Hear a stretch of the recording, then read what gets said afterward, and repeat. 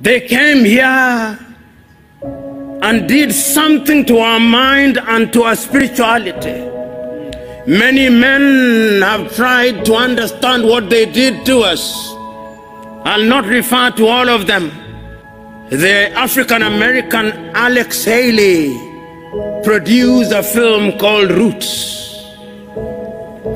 And in Roots, he dramatizes the life of a young man uprooted from Jufure village in what is now known as the Gambia, Kunta Kinte.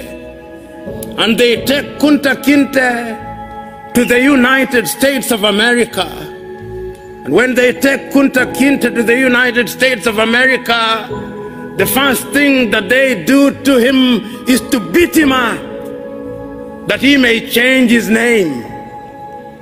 So that Kunta Kinte is beaten out of him, and they introduce a new being called Toby.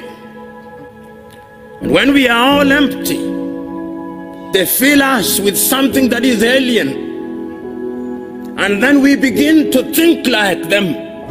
We begin to think that our hair is not good enough, so that our women must buy wigs from dead women in Asia.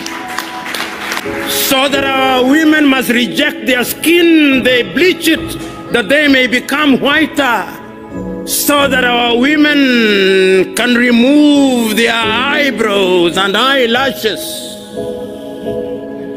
So that our women can paint their lips red. So that our women can stop eating, that they may become slender.